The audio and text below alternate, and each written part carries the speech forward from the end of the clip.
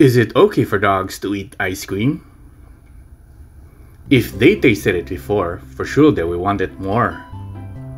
While it is okay for dogs to eat ice cream, it is not a food that it is recommended for them.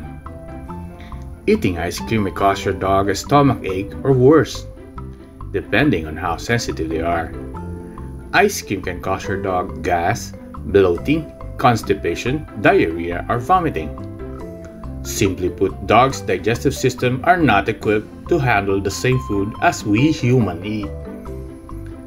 A small lick of vanilla or strawberry ice cream likely won't cause your dog harm, but even a pop cup or doggy cone of non-toxic flavor like vanilla or strawberry has enough sugar, fat, and dairy to cause your digestive upset or worse. Besides containing lactose, that's most dogs are intolerant to. Some flavor ice cream has a lot of sugar and could cause diabetes and obesity to dogs. However, if you really want to give your dog some ice cream, there is an alternative ice cream for dogs. It is usually free from lots of sugar and low in lactose.